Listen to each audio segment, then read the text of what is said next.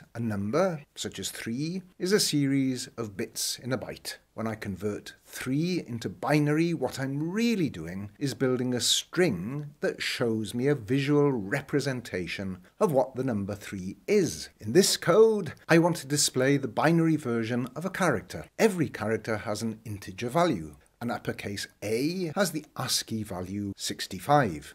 I also have a variable called mask, which is this binary number. A binary number can be written in the C language as 0b followed by a series of zeros and ones. This mask has 1 as its first digit followed by 7 zeros. This loop now iterates through the 8 bits of my character, C, and at each turn it determines whether one of the bits is 1 or 0. This printf displays that 1 or the 0.